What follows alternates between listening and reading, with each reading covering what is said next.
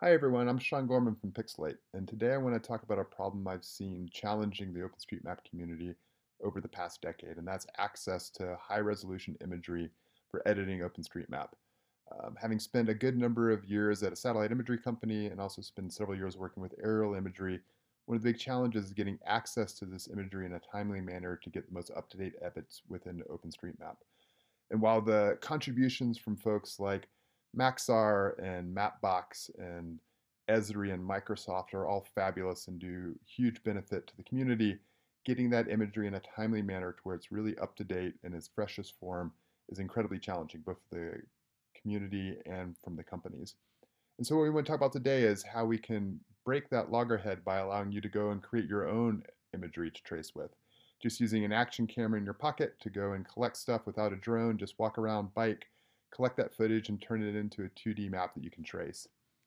But first, a little background on what enables that, and that's a complementary project called Pixelate, where I work at, and we're trying to build a crowdsourced 3D map of the globe.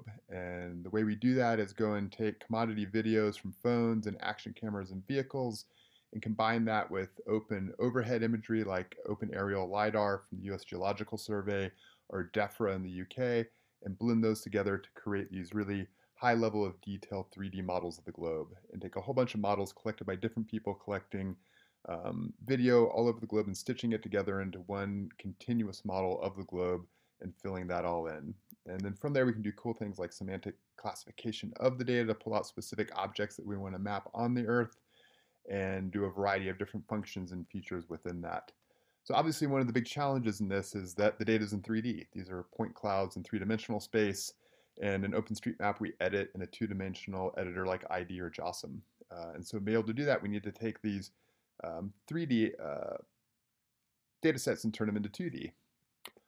Fortunately, there's a really awesome open source library called PDAL or Poodle that allows you to manage your point clouds and do really cool things with them. And one of the features within that is being able to turn a 3D point cloud or like an Entwine data set into a 2D geotiff. And so you can compress all those 3D pixels into a cool two-dimensional rendering, which we see here.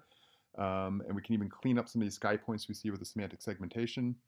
And then we can go and take that, turn it into a tile, and load it into ID or JOSM or QGIS and begin working with it. So here we can see going in and adding in one of these tiles into ID. Just load in the tile set, drop it in, and there we see it lines up really nicely with the existing buildings. We can see nice details of the roads and curbs and lane markings and things along those lines, which puts us in a really nice spot to then go do mapping. So if we pop out of this and look at the just the raw image without it being in the with the edits on top of it, we can see a lot of those nice details sitting within the map.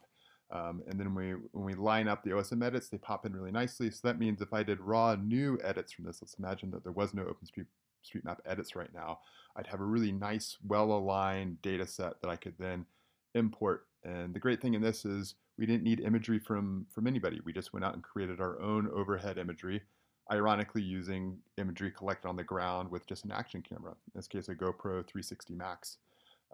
So we really think this will open up the ability for anybody to go out and create their own imagery to trace and edit with. And they can get the most freshest, up-to-date imagery of an area because you can get it as soon as you collect it and load it up and then start editing. Other great thing is all this data is under an open data license. Obviously, the big missing part is having Pixelate Earth open and available to the public, but we're getting ready to do that. We're going to launch an ambassador program to get some early mappers in. So if you're interested in something like that, please go check out Explore Pixelate Earth. Once we make sure we have the scaling nailed and the quality nailed, we'll be opening it up to the general public.